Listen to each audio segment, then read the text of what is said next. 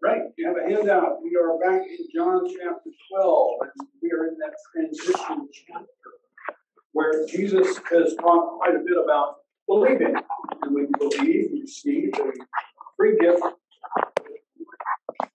And when we get to chapter 13 through 17, he kind of changes and he begins to talk what we call the upper room discourse. And he's with the disciples. Early on, Judas is going to leave. And so he's going to have some last words that are lasting words for them. It's kind of the last will and testament.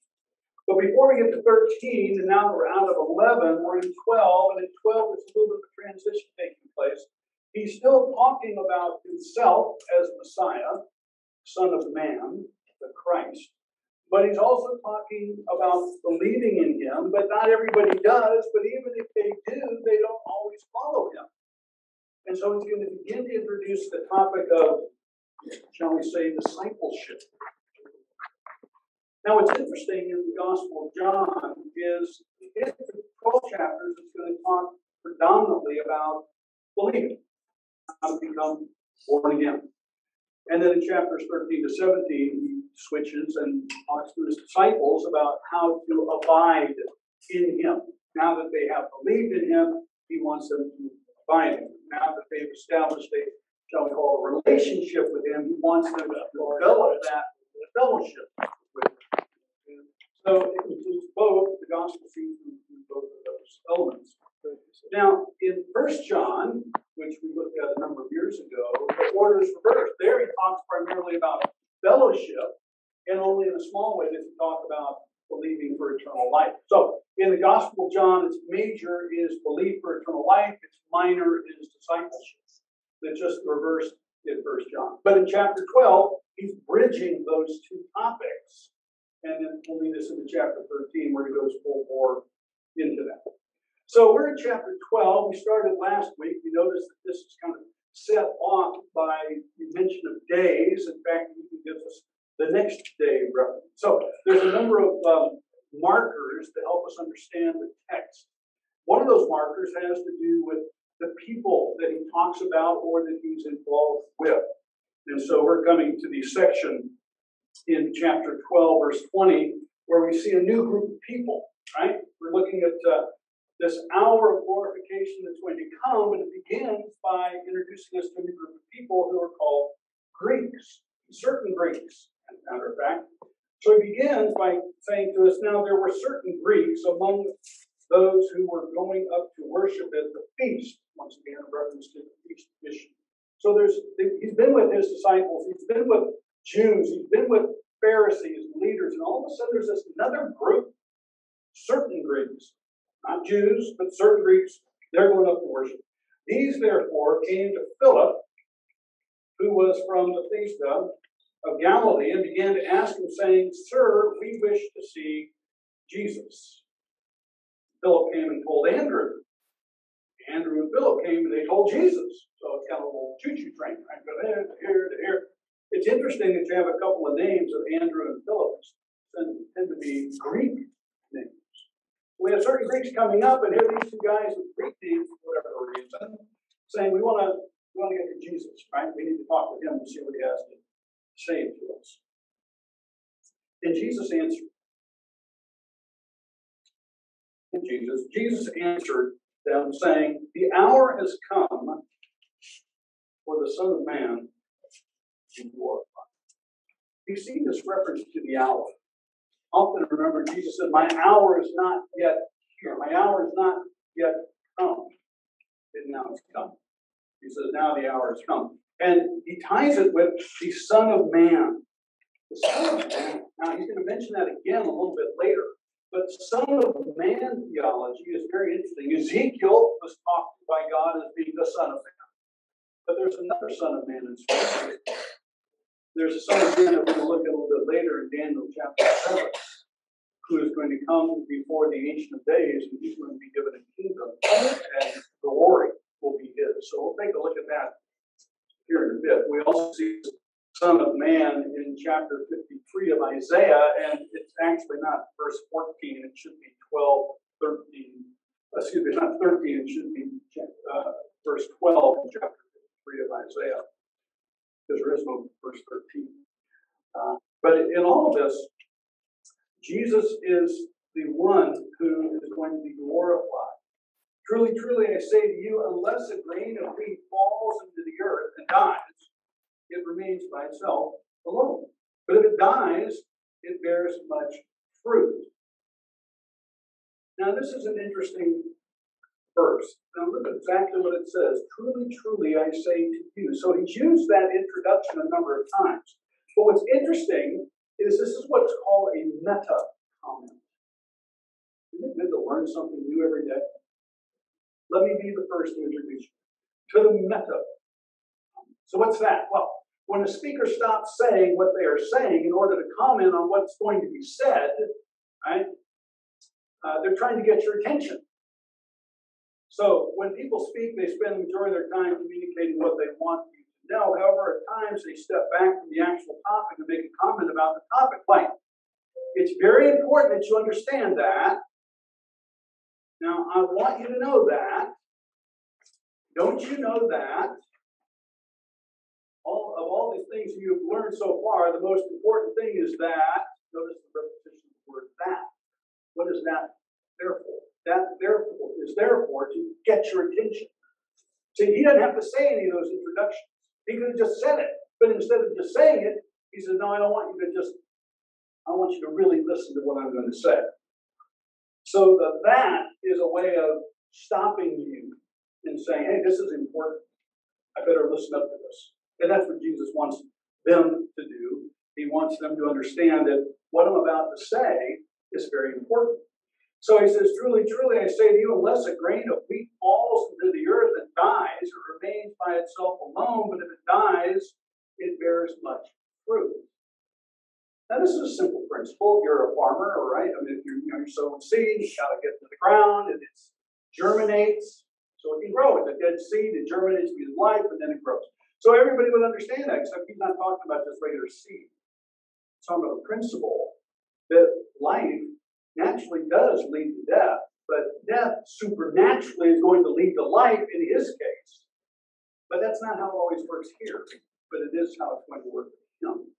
And what he's really talking about is this concept of dying for someone else. He's talking about a theology issue that the Apostle Paul talks about quite a bit. He's talking about the idea of a propitiatory sacrifice. He's talking about the fact that he is going to die for others and offer himself a ransom for many. And by doing that, he is going to substitute himself for us, right? Our guilt, and put himself in place. With the result that we can be, a variety of words, reconciled, redeemed, justified, all because of this person deciding to die. Like you take a seed and it's got to die so it can live. If it dies, it can sprout up and be very, very fruitful. So this has got embedded in it the whole concept of substitutionary atonement. Right? By the way, they're going up to Passover. Passover. Well, it's a feast. What's the feast of Passover for? The blood on the thing that passes over. And so it's a whole picture of substitutionary atonement. Paul talks about this as the great exchange. For our sake, he made him to be sin who knew no sin, so that in him we might become the righteousness of God. That's what the seed is going to do. Unless the seed dies, it won't live and be fruitful. Unless he dies for us, and obviously is resurrected, then we are dead in our sins. Paul will say a little bit later. So what we have here is this whole issue of man being guilty and our sin is imputed to him, and God being perfect and righteous, that gets imputed to us.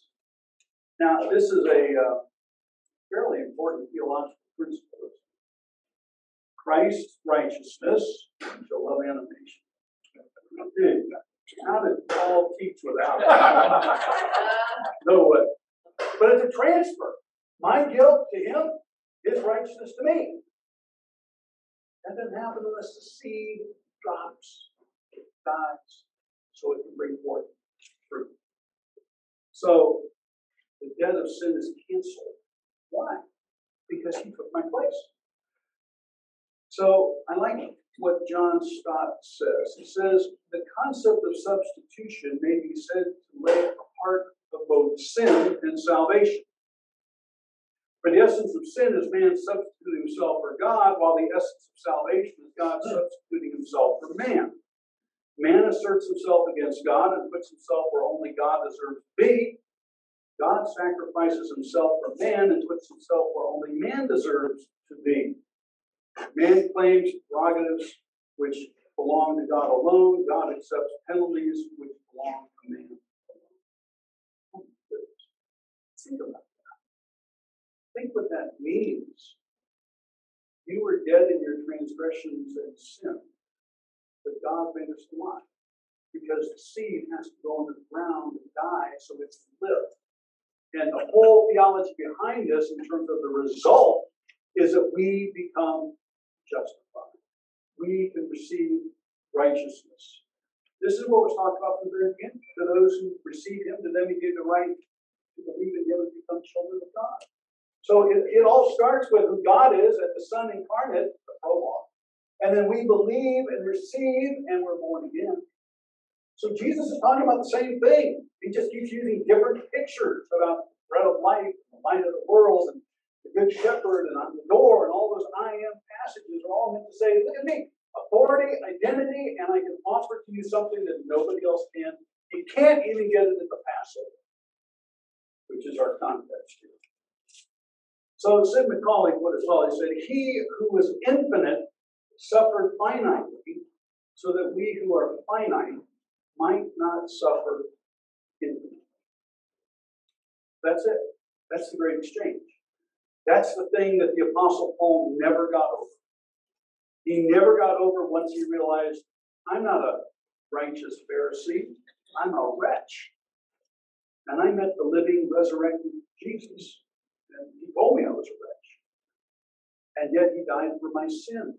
And now all I can do is go and tell people about it, how they can be righteous before the living God, so that they can spend eternity with him. That's the message. Hasn't changed. It's the same thing. It doesn't matter if we live in Russia or if we live in America. It doesn't matter if we're the 1st century, 3rd century, 21st century. It's the same message. Granted, it's a little more difficult during certain time frames, but it's the same story. So Jesus kind of puts that out there for them to see. He says in verse 24, truly, truly, I say to you, unless that grain of wheat falls into the earth and dies, it remains itself alone. But if it dies, it bears much fruit. Now, he who loves his life loses it. Oh, wait a minute. What's this mean? He who loves his life loses it. And he who hates his life in this world shall keep it to life eternal. That's a strange statement, isn't it? Almost paradoxical. And I just gave us the story of the grain of wheat who dies and lives. But then he personalizes it and talks about us. Right? He who loves his life, he doesn't love his life. If you love your life, you lose it, he says. And he who hates his life in this world shall keep it into eternal life. This is kind of a strange concept, it seems to me. We have to die to ourselves. Well, we need to die to ourselves. Live for Christ and bear fruit. Right, okay. But that sounds shameful. Die? That doesn't go over well in the Greco-Roman world. It doesn't go over well in the Jewish world. Right? There's shame associated with dying, losing, being a loser. You got to remember, in the 1st century, and actually even today, we live in a world where shame and honor are very important. Shame and honor, very important. That's why you find throughout the New Testament especially, there was the idea of being shamed or shaming your family in the Jewish world, same in the Roman world. Hebrews 12, 1 and 2, despising the shame. Remember that? Jesus despising the shame. even though he's going to die on the cross? He said, I don't care that it's shameful. I have something bigger I'm working for. Holy Testament is wrapped around a culture that hated to be embarrassed and dishonored. It had ego points. And Jesus says, I'm not worried about ego points. I'll go to the cross. But it's a shame to be on wood. It's a shame to be on the cross. It's a shame to be strung up. The Romans did it to embarrass everybody. The Jews curses every man who hangs on a tree. And Jesus says that's not a problem. Yeah, maybe. Counterpoint. Point, counterpoint. I think there are telegrams in life that tell us the self-justified history, not all shame. And for example, our example with building muscle, first that tear down the muscle and come back strong. How in the world we come back so robust? There's all this done in trees. Our house, where the nice for certain plants that come back so much stronger after being dead and broken. So, work is an example. You knock yourself out and work and you get the best results. Athletes, when they jump into center field and catch the ball, that's their best moment. I mean, they're mundane and less mundane example of self-sacrifice. This is not the third party. Jesus sacrifice. Self-sacrifice. I think we're being told in a Roman 1-ish kind of way, there is something to the death turns to life. The sacrifice, pain, turns to something to do. And last example, Peter Fredon, I don't know if anybody knows, he gave up a millionaire's inheritance to go to his father's business. He turned it all down and stayed so. So there's a sacrifice. Now that one sounds potentially more shameful to you from Rico culture, but the whole sacrifice. I think we are, and I think Jesus is going to build on that in a minute. But the issue is in this life versus life to come, which is the contrast that he's putting for us. So I agree that there is that element in this context. That's not how they would be seeing it. But Jesus is actually going to go exactly where you went here in a minute. Bob. Hodges points out that Jesus uses eternal life in the future. He's talking about the war. In the past, he's talking about salvation from the penalty of our sin. So what he's saying is that we exchange the life we live for the one that Jesus can live through us and obey his commandments. And if we do, we have great reward. So it's always good to have a plant in the audience to kind of go along. David got us halfway, Bob got us all the way. So let's see here. He who loves his life loses it, and he who hates his life in this world shall keep it to eternal life. If anyone serves me, now notice, serve, let him follow me, and where I am, there shall my servant also be. If anyone serves me, the Father will honor. It may be shameful on earth in terms of what people think about following Jesus, but the Father will honor you when we follow Jesus. Now, there's something we need to realize. Matthew 10 and Matthew 16 come before John 12. Okay, right? Writing on the colt, Hosanna, Hosanna, that took place a little bit earlier in John. Well, that takes place in Matthew 21. But Jesus in John 12 is actually saying something that he'd already said before in a different environment in Matthew 10 and Matthew 16. So what does he mean when he talks about the saving of the soul? Because that's what the word life is. You want to save your soul, you lose your soul. If you save it for my sake, you will have reaping and eternal reward. I think it's what Bob's point. So let's take a look at chapter 10. Notice in Matthew 10, it starts off in verse 1, having summoned his disciples, or the 12 disciples. And then in chapter 11, and when he had finished giving instruction to his 12 disciples. So everything in between 10:1, 11:1 is an instruction to the disciples. Well, what's that instruction? And he who does not take his cross and follow after me is not worthy of me, and he who has found his life shall lose it. Sound familiar? Sounds familiar. And he who has lost his life for my sake shall find it. He who receives you receives me, and he who receives me receives him who sent me. And he who receives a prophet in the name of the prophet shall receive a prophet's reward. And he who receives a righteous man in the name of a righteous man shall receive a righteous man's reward. And whoever the name of the disciple gives to one of these little ones, even a cup of cold water to drink, truly I say to you, he shall not lose his reward. So if you want to save your life, you lose it. If you lose it, you save it. And you will be rewarded. So this is a very important message that he's giving to who? To his disciples. And the disciples heard this message in Matthew 10 before they heard what Jesus was saying in Matthew and John 12. But there seems to be a very close similarity. It's talking about losing your life and saving it. If you try to save it here, you lose it there. But if you lose it here, you save it there, and then you will be honored by my Father. So if we went a little bit farther to Matthew 16, again, Jesus is with his disciples.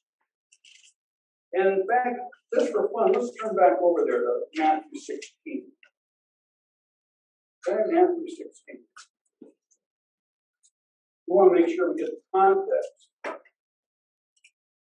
Verse 21, from that time Jesus began to show his disciples that he must go to Jerusalem, suffer many things from the elders and chief priests and scribes, and be killed and be raised up on the third day.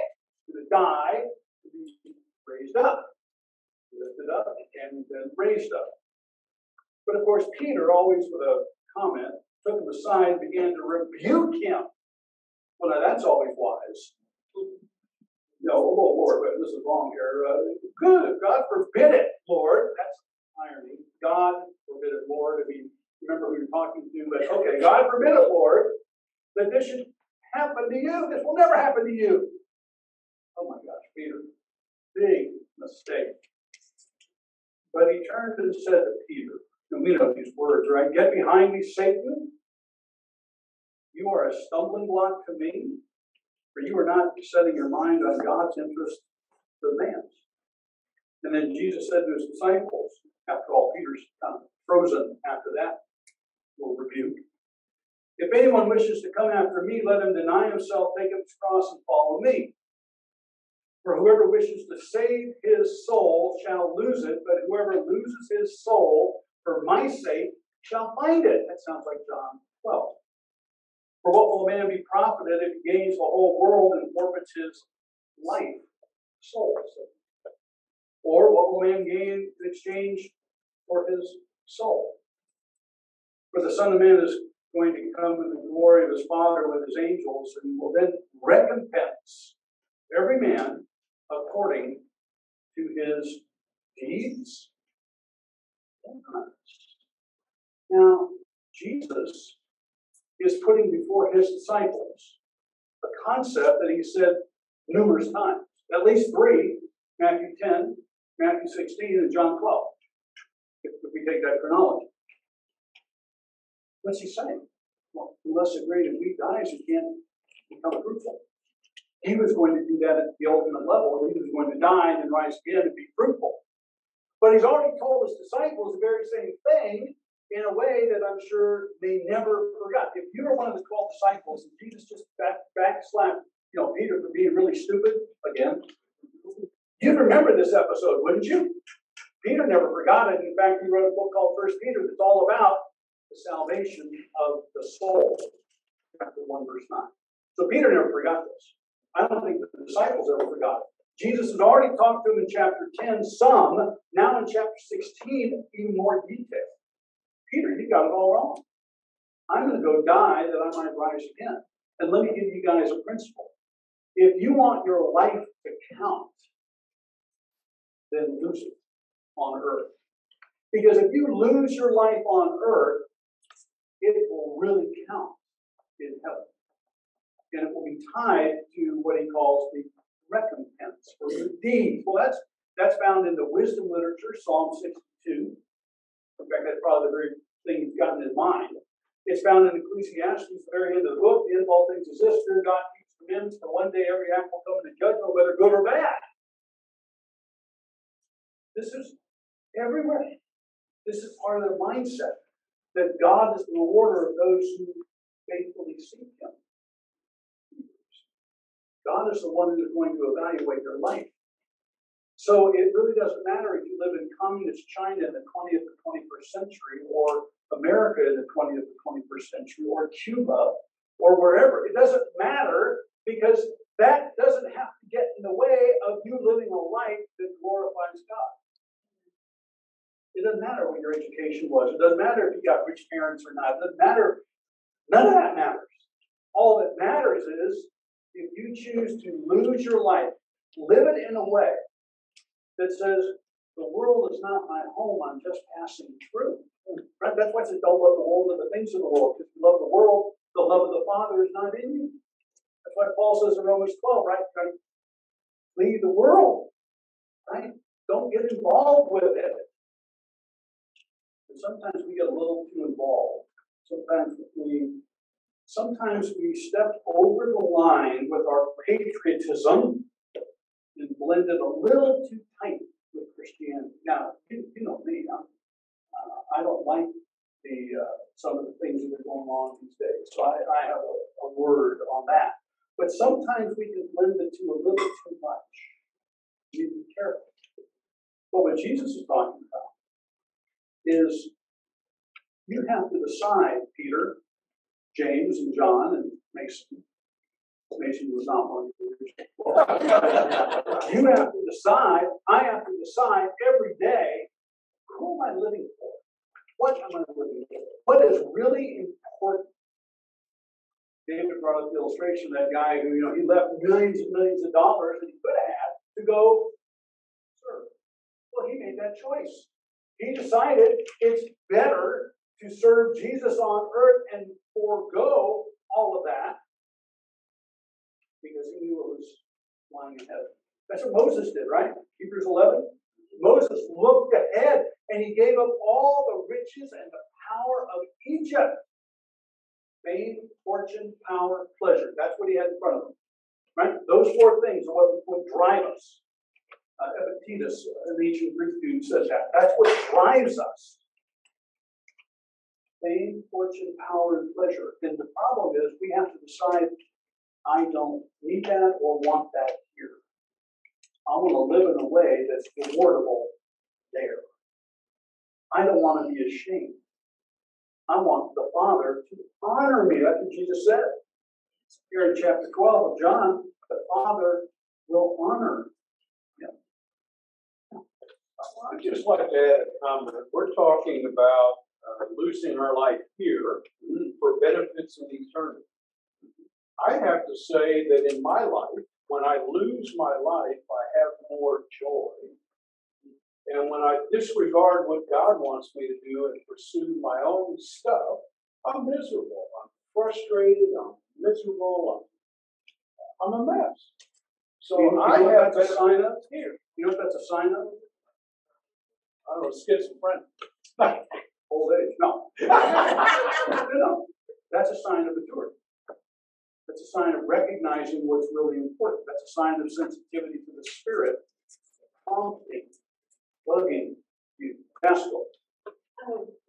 You said giving up fame, fortune, etc., for the Lord. If you give up the world of fame, fortune, most often He gives you back fame, fortune, etc., but in a different way, like with Moses. Yeah, he got the Israelites. But he got fame. Well, look, here's what I would suggest. I think Epictetus was right, and Marcus Aurelius was one of the students and kind of wrote about this stuff in his meditations. I think they're right. If you lose that here There is a place where you will gain that. Now, it might be you gain it in a different way here, and that might be part of what Mason's thought. But in the kingdom of God, there will be fame and fortune and power and pleasure. Pardon? The currency exchange. Yeah. We invest in the stock market here. The only problem is it doesn't work up here. Right? It doesn't go up. It doesn't transfer. Now, you can use it down here for God's glory, so there's no problem having stocks. That's not the point. But if you invest with stuff that only is temporal, it doesn't transfer up. Right? I mean, see, Bob could sit at home and be watching, reruns of Andy Beaver or Beaver and feel a whole lot. Well, he's pumping into people and talking to them. Some days dry week and some days it's a fruitful week. Because he's decided this is what's actually important. Why? Because Jesus says it's important. Well, the disciples have a hard time picking up on this. We sometimes have a hard time picking up on this. And one of the reasons is because the message in our culture is so loud, it is so brilliant, it is so sparkly, it is so attractive that it draws us. It attracts us. This is what's happening in the millennial world. They are attracted by all the bling. And you know what the church is trying to provide? Christian bling. Christian bling, right? We bring on the Christian dancing bears and the jugglers for Jesus, and we put on the show, and we hope that they'll come. That's not really what's going to draw them. I mean, yeah, it might draw some superficial, silly people. But what will really draw them is the power of the inspired Word of God and the Holy Spirit indwelling us. That is the power source, and I'm afraid the church hasn't figured that out. We're too busy giving them more Christian bling and thinking that's what's going to work. In a word, it is silly. But it costs a lot of money. So what is this salvation of the soul?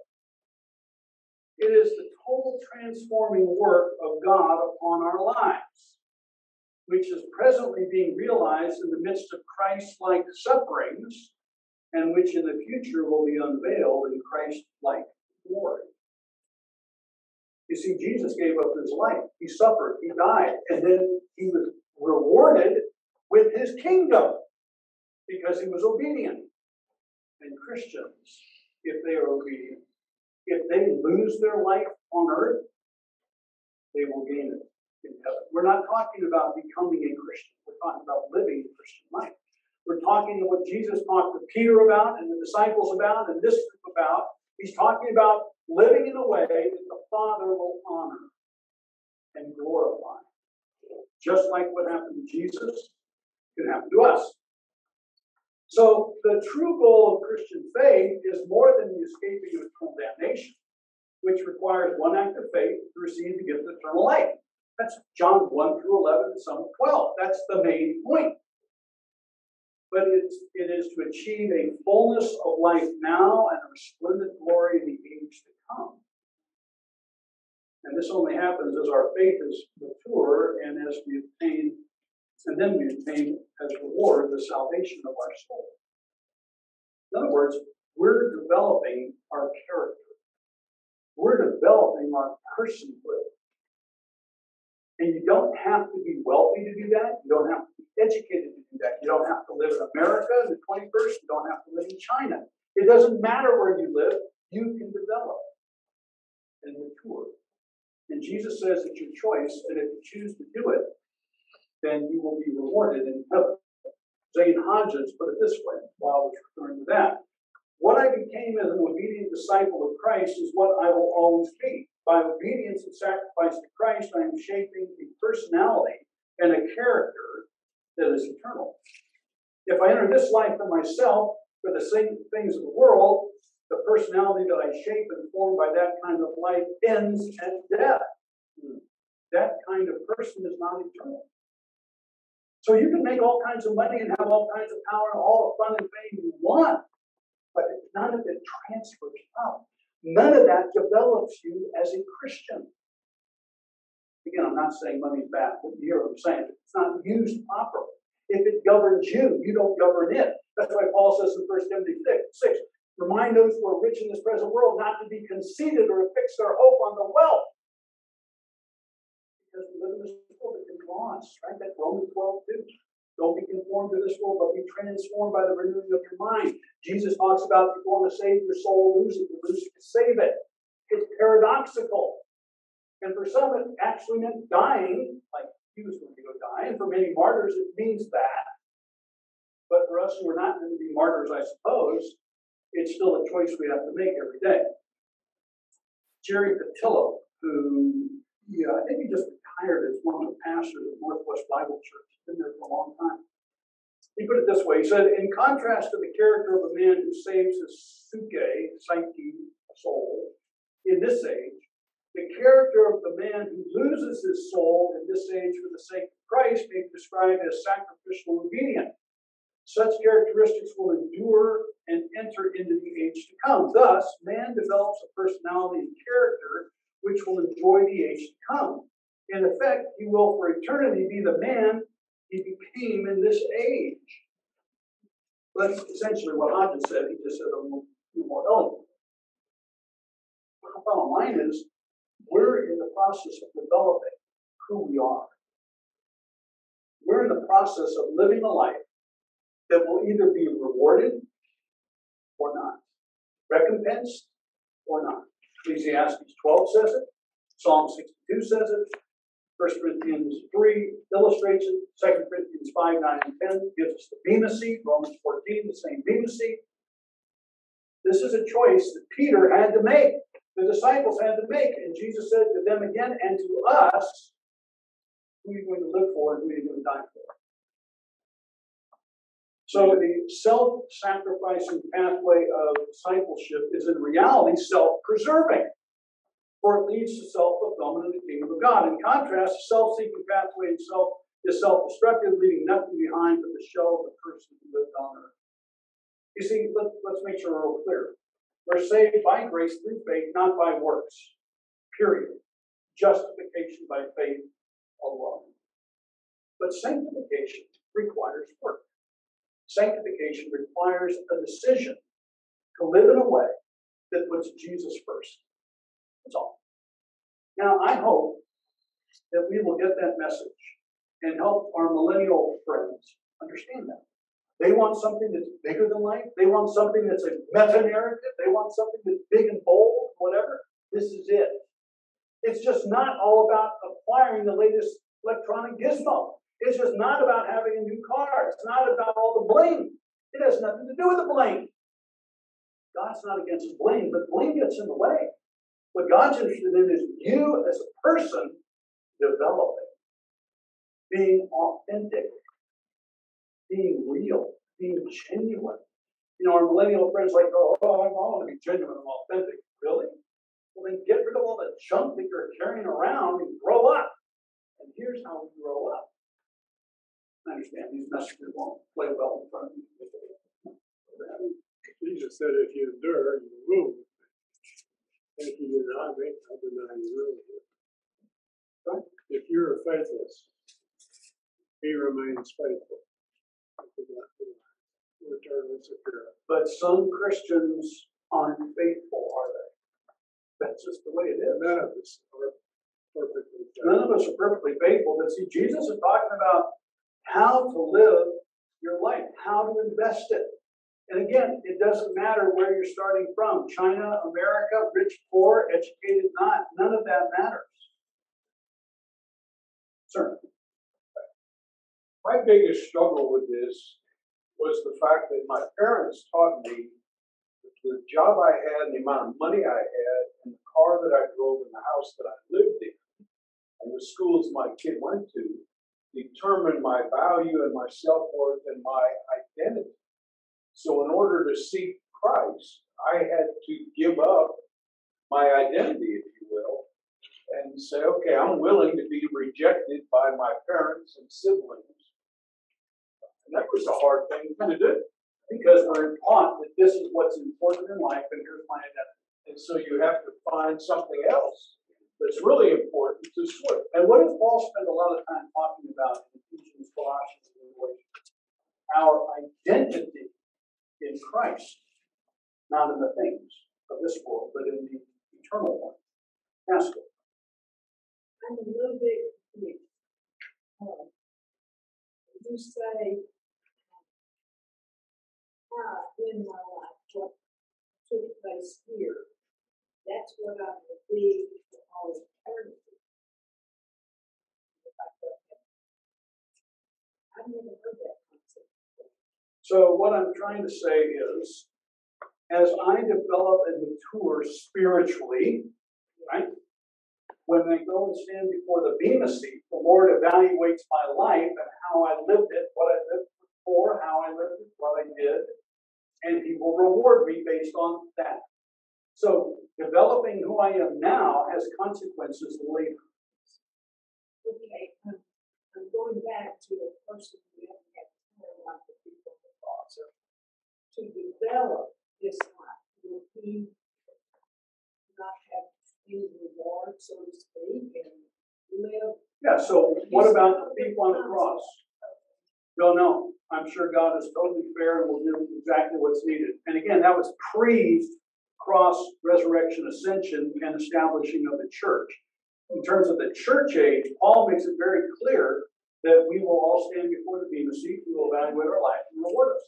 Now, is God going to treat me right? Oh, I think God is going to treat me right. I mean, He's going to be better than fair. He's going to be gracious, merciful, but He's also going to evaluate us. But there won't be any more maturity in heaven.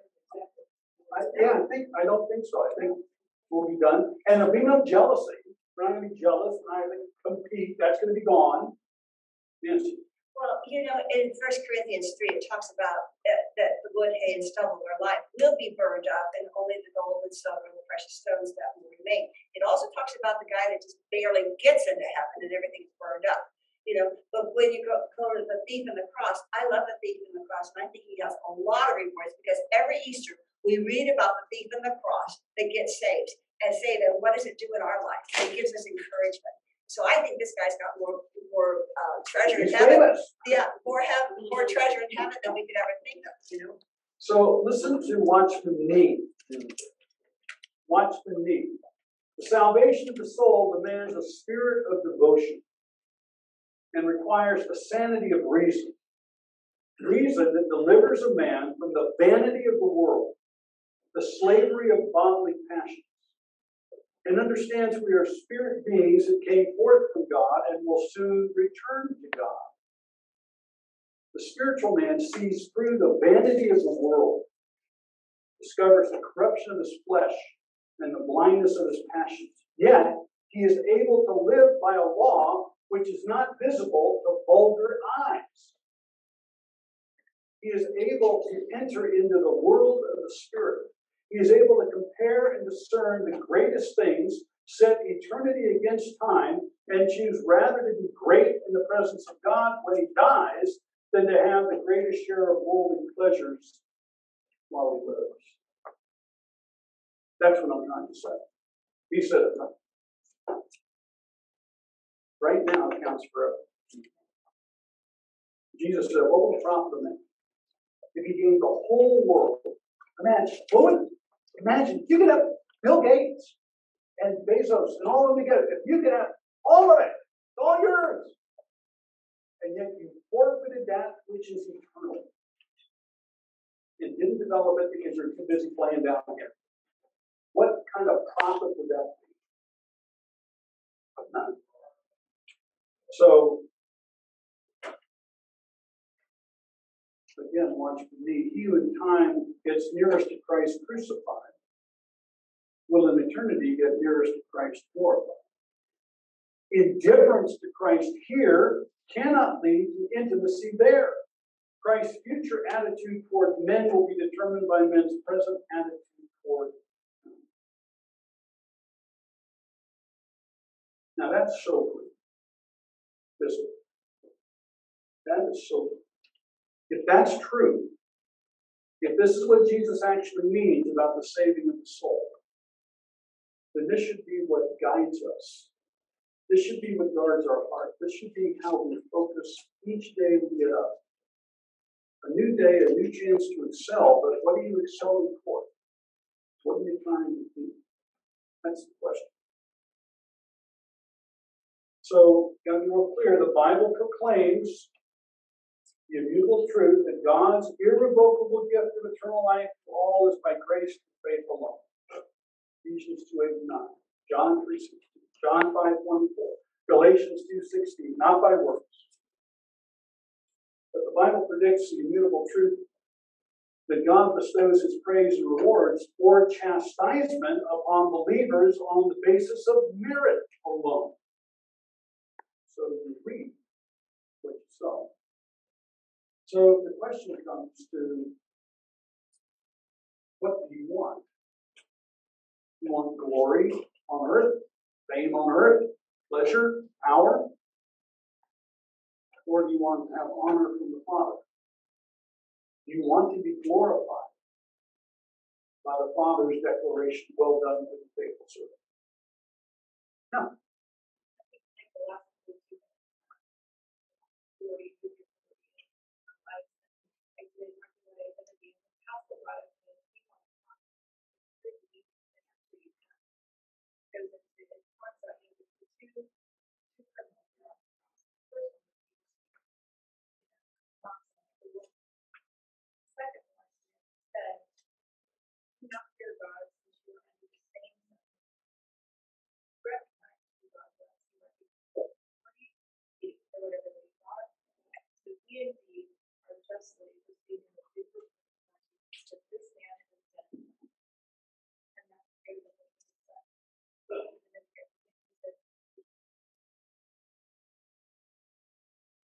So,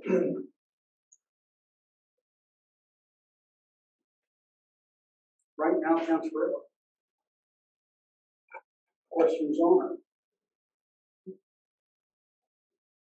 Well, the thief on the cross was right now, was right now.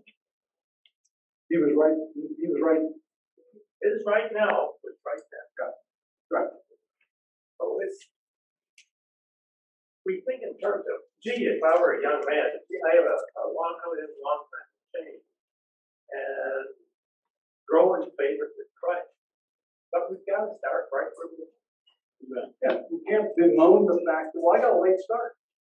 Well, or that I blew 50 years. No. The issue is start. Start now. Play the ball where it lies. And, frankly, there's two messages here. One is to us individually of what we should be and do.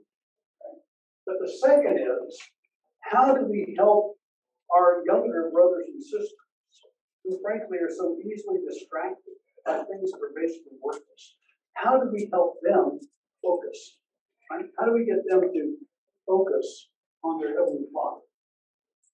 My fear is that the younger generation is trying to substitute what they think is authenticity for a synthetic music show instead of a genuine encounter with the living God. And I think we're losing it. I just don't think we're providing for people an authenticity, a genuineness, a supernaturally changed life that they can look and see and say, wow, that's what Jesus through his Spirit in your life could do? I want that. I want to become that. Don't you think that suffering, whether it's everybody or individuals, that's what kind of drives people to sanctification, to look into Jesus and not caring about the things here? And I think if that comes, that generation could be, hey, all this stuff is meaningless. I think when there's prosperity, it's really hard to see your need for walking close to Jesus. Well, I would say yes and no. On the one hand, some Christians, when suffering comes, it drives them to God for a variety of reasons. Good. And some people, it drives them away from God. Not so good. Right? I mean, it depends on the person. And so we don't run away from suffering because you're right, it helps us grow in the Lord. But not every Christian responds that way. Many of the Christians ran away and, in fact, were ashamed of Jesus. Right? 1 John 2:28, and now, little children, abide in him so that when he appears, we will not be ashamed of him that is coming, but have confidence. Some Christians are ashamed of Jesus and he is ashamed of them. They're still Christians. That's not the point. It's just that you haven't been very loyal and faithful. I just think when you're really suffering and everything's falling apart, I mean, what do you have? You know, I think there can be a point where we'll have to come back. Because, I mean, I agree. You don't have any drugs anymore. You don't have any psychologists to hold your I hand. agree that that's often the case. Yeah. But I know people who decided, no, I think I'm going to commit suicide because I'm done. Yeah, there you go. So I'm not denying what you're saying. I'm just saying you've lived long enough. I've lived long enough. We know there's another side to that, unfortunately. But also there is the fact that a lot of the millennials don't have any contact with older Christians. Have no contact. With the older Christians, and a lot of older people don't want to have contact with that age group, and that's a travesty because they don't have the example. I had an opportunity yesterday to speak to a lot of millennials yesterday about something, and they were curious, just curious about it. So would it be beneficial if in our class we have a lot of those 30-year-olds, 35-year-olds, younger people, young parents, young marrieds, young, to interface with this group, right? But we don't do that. Everything's kind of, in the Baptist deal, it's separated by intention, all age-based, whatever. In Bible churches, we tend to self-select and go our different way.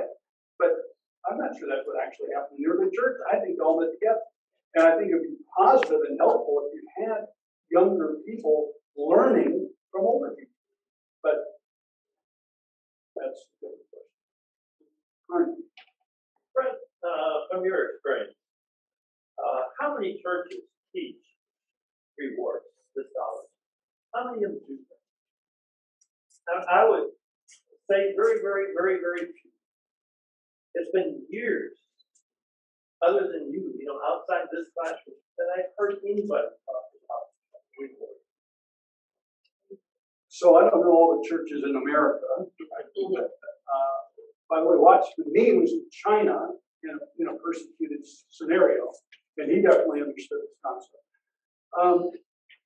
But my guess is within the evangelical church, very, very few. The reason, probably a number of reasons. One reason is many times pastors are either afraid or confused about the gospel, and so they blend justification by faith and sanctification by faithfulness, and they somehow put those together, not realizing that they're actually separate. So out of fear for teaching rewards, that they would think, well, that sounds like it works theology. They don't know what to do with that, so they don't talk about it. The other reason is they usually don't teach the book of Hebrews, which is pretty significant on this, and a few other books in the Bible that are very significant on this, but they shy away from that. So part of it's the diet, and part of it's the theological confusion. So they don't want to be, they don't want to confuse things, but in their desire not to confuse them, they get them confused. And then they leave off a very significant part of the Bible. I've had several anecdotally in the last 5 or 10 years, just how off-putting the idea of the Lord is to the lesser educated people. You've got millennials and all those don't believe that mature believers, obviously we are. But then you've got the bracket people that just don't get it. To me, the key to one breakthrough, I think we had a conversation with this guy. It was just so off the base. I thought we were going to be done with meritocracy. When I died, I thought the